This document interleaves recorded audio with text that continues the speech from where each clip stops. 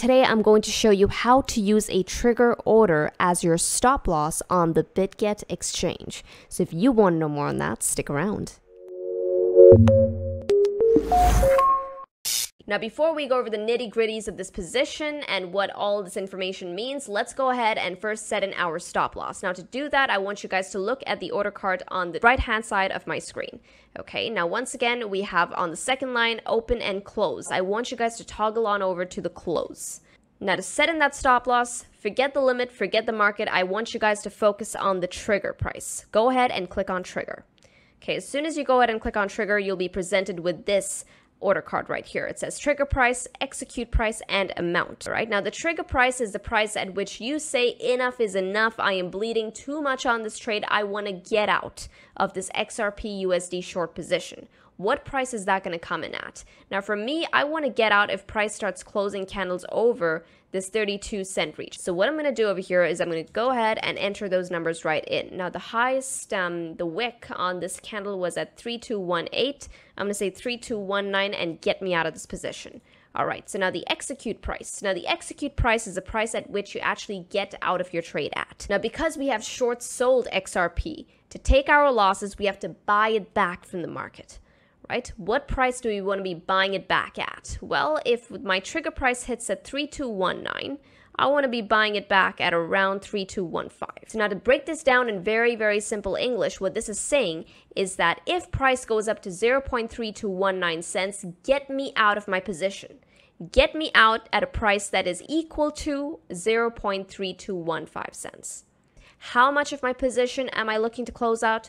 I am looking to close out the entire position. And for me, that is 1,150 XRP. So now remember, we're in an open short position. And to close this short out, whether we're taking profits or even stopping our losses, we have to buy it back. Okay, to close that short, I want you to click on the close short button. Alrighty, now as soon as I do that, I'm presented with this pop-up that says this is going to be a trigger order. This is a close order. What is your trigger price? My trigger price is at 0.3219 cents. Trigger type is going to be a market price. And what is the price that my trade gets executed at? It gets executed at 0.3215.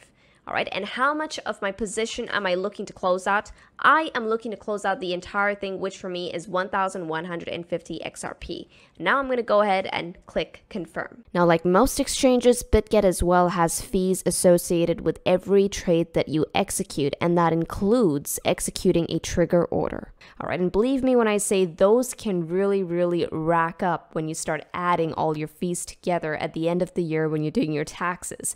So for those of you looking to trade seriously, I suggest checking out the link in the description below to the BitGet exchange, where you can get some $8,000 in deposit bonuses as well as 15% off on your trading fees. So go ahead and check it out.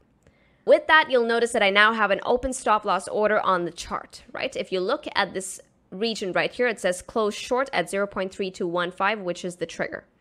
Okay, now to see it for real, I want you to go ahead on over to your open orders tab right here.